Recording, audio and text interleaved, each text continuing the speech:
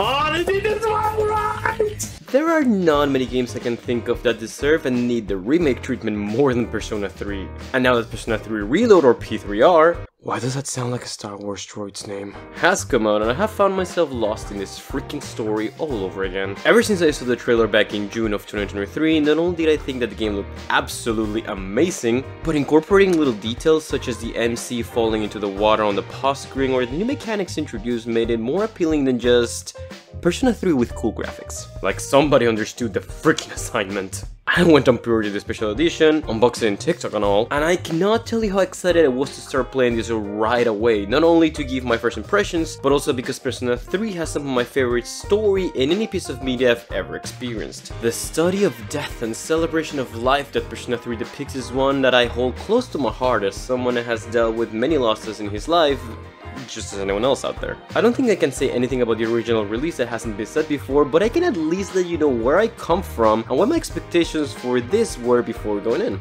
I played Persona 3 Portable or P3P, again with these freaking droid sounding names, and I actually loved it. I really appreciated the more condensed graphic novel direction the game had at the time, and the fact that you could control your party members was what made me gravitate towards that version of the game. And after finishing that game and of course playing Persona 5, like many people, I started thinking how much better this game could become if you could get a remake that fixed most, if not all, of the problems that came with the limitations of the software at the time. Then getting my wish granted and me offering at least 12 black goats in sacrifice to Nyx in order to show my eternal gratitude, I start to set my own expectations on what I wanted this game to be in my mind. As I feel this is important when it comes to this type of releases. When we all hear the word remake, we never really have any way of knowing what will come out. Some people stay in the camp of wanting a faithful retelling, whilst others may want innovation out of the new experience. You can see the debate of FF7R. Freak! To understand better what I mean. For my expectations, however, I wanted first and foremost the same key plot points untouched in the main story. But I won't really mind them shuffling things around a bit if it helped everything makes a little bit more sense, or maybe increasing the presence of, let's say, Stregas, or that are a little bit more relevant throughout the story. I mean, also, of course, maybe give every party member their own social link as well if you can. So there isn't much of experience that I can actually talk about the story yet, but I can say the new style and voice dialogues for both the main party and especially the social links help their personalities shine a bit more and make them way more interesting than before. A big thing with the social links in Persona 3 is that they were more forgettable than the ones in Persona 4 and 5, and it doesn't seem like you are going to be able to have your main male party members as social links, sadly. But I mean, as long as the story fleshes them out as well as the previous one, it's, if not better, then it shouldn't really be a problem. It's just something I really hope for originally. And for what I've seen from some of the new mechanics that I will talk about later, it really seems like that's going to be the case. There have been few changes that I was able to spot here and there, but so far nothing major at the moment when it comes to updates in the main story. It seems they have toned down some of the more problematic social links, at least to a degree, although again, this could change for the better or worse later on as I keep playing, and I do want them to either fix certain controversial points of certain social links, or at the very least delve a bit more into them, since some of them were rather unceremoniously in the way they ended in the original game. But do keep the pink alligator. Do not freaking touch the pink alligator. Although I did kinda want you to kick this little fuck out of the game, ATLUS, not gonna lie.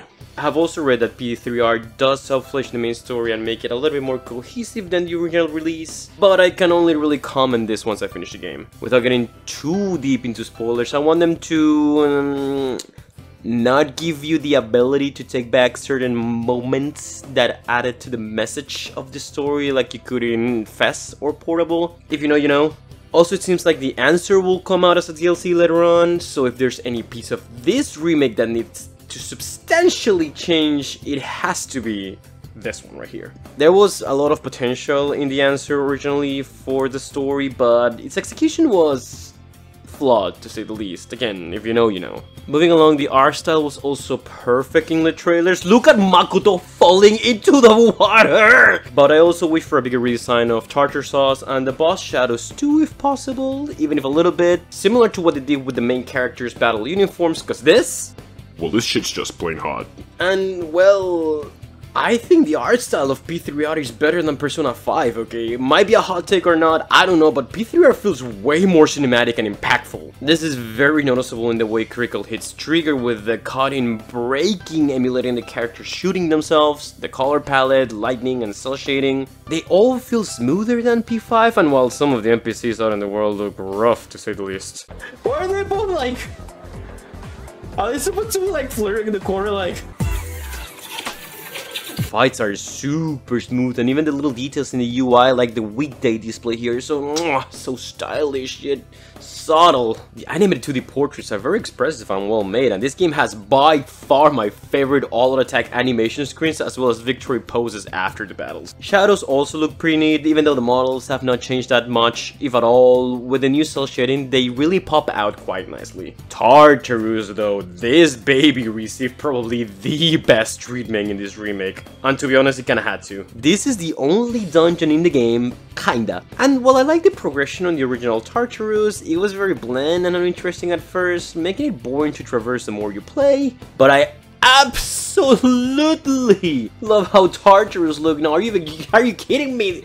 It's even in the first block. The gross feathers just flying about and how it constantly is moving like a giant mechanism, make it feel alive and pulsating. It makes me excited to see just how each of its blocks is going to change the more I go up. They also have like more dedicated rooms for treasures and such. And even those little additions, breakable object thingies make it more interactable, like it feels alive. Like I even like how now the treasure chests, they look like proper freaking treasure chests and not like weird out of place briefcases like in the first game. But the price, that goes to the pause menu. You thought Persona 5 pause menu was cool? This menu, look at it, it's so pretty.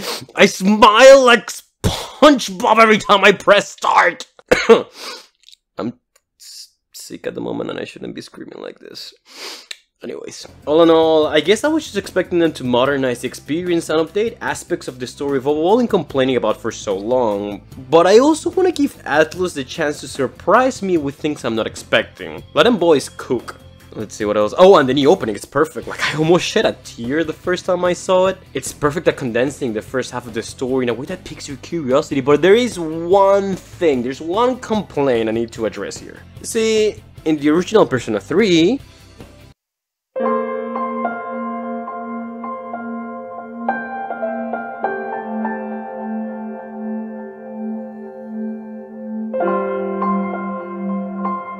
this song with this imagery, this is Persona 3. It encapsulates so well what the experience you're going to undergo is like. The slow and beautiful piano echoes while the moon shines on the title of the game, evoking beauty, sadness, fleeting memories, and acceptance. Is just memento mori, man. Memento mori.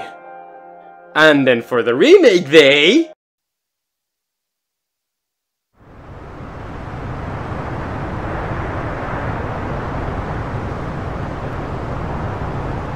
It's alright, like, okay, I don't know, maybe I'm the only one that cares about this, but start screens in video games, they're so important to me. It's a great way to pump you before you start playing each time, or well, back in the day at the very least. And also shows a brief window into what you're about to experience. Like Persona 5 got this, dude. And they got the huge moon and the classroom, right? And I guess I do like the silhouette of Cease in there as well. And okay, to give credit where credit is due, it's kind of fitting that it's just dead silence. Get it? But... Brand New Days, East, Persona 3, dude! Well... I still have memories of you. You better, ATLUS, you better not touch memories of you. I swear, man.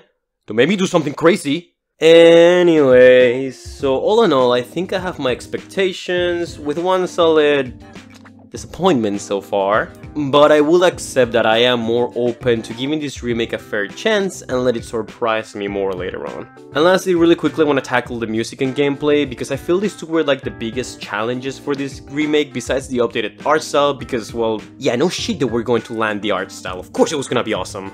The music in Persona 3 is, you know what, even if you don't know Persona, level of iconic, and for them to update the tracks was slightly dangerous as they could have ended up ruining what was already a perfect set of tracks for this game. And they did dip their toes on that water when they released Persona 3 Dancing, but I will say, I love all the new tracks. It's Going Down Now as a new Advantage battle theme, and Full Moon Full Life is a perfect opening song for this story. The remake tracks, however, are split right in the middle. If I can summarize it a bit, all of the everyday tracks are great, but the battle tracks are lacking a little bit of the oomph of the original game. But they are not bad at all. It's not that. Someone with an actual background in music will probably be able to explain this better, but okay, here, listen to the original Mass Destruction version.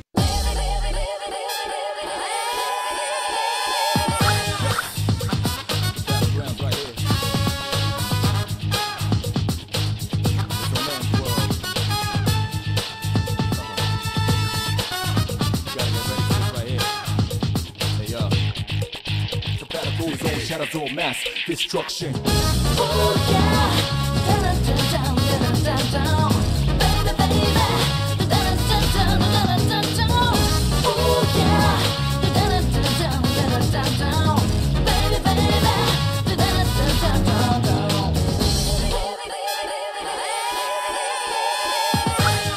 Now listen to the remake version.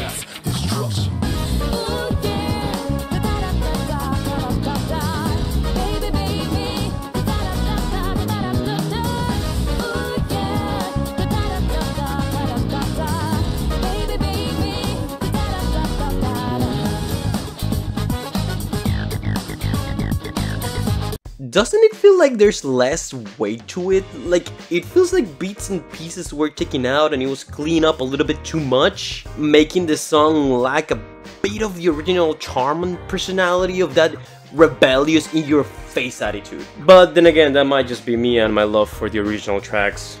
And to wrap up, I'm gonna do a lightning round for the game new mechanics and how they changed the flow of the game itself. The new roguelike mechanic is something I never thought these games needed, but now that we have it, I don't know how we went so far without having it. The ability to rewind some of the time in your playthrough helps immensely, and it removes the need of saves coming. The network mode that shows you what other players did that day is fantastic, and it helps you decide very effectively what to do on that day, as well as guide you a little bit without spoiling the game. Twilight Fragments are gradation, and just screw this, I'm not gonna keep doing this fast talking BS, like, nope, too much. Okay, so like I was saying, Twilight Fragments are a great addition to make sure you avoid relying on money for the clock at the base of the Tartarus that heals you, and they also open the new locked chests. It is also a great way to incentivize exploration and not just teleport all over the place, as you can find them laying around pretty much everywhere, including the little breakable lamp things all over Tartarus. Not really a change, but I thought it was cute how in the combat tutorials they did not let you control your party members to make you think it was gonna be like the original in which you couldn't control them, just for them to later be like, nah, I'm playing, man, here, you can control your party members. The game also did a couple more things like that here and there, and I thought it was very cute how they were being cheeky with older players. Shift is basically baton pass from Persona 5 without the power boost, I think. Same as in there, it feels great, but it now feels like a regular serious mechanic, which I don't really have a problem with. Helps with the flow of battle more, and it mitigates a lot of the annoying encounters the original game had.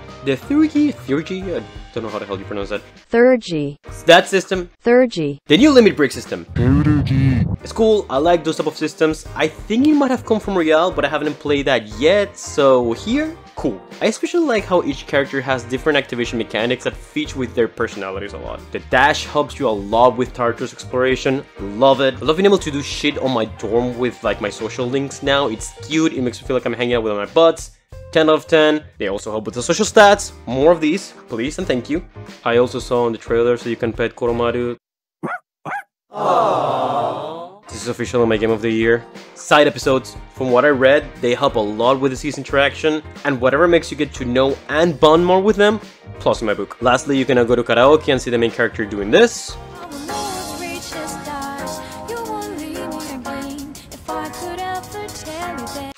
I repeat, this is now my game of the year. I think that covers pretty much everything I wanted to tackle as my first impressions of this game. I have so much of this game to consume and get through, and I will probably stuck with it for a while, but for now, I can say that this game has been the answer to all of my expectations, and while I'm hoping it surpasses them, the journey until then will definitely be one that I will be taking with the biggest smile in my face. Even if it does bring mass destruction to my social life, but hey, it's going down now.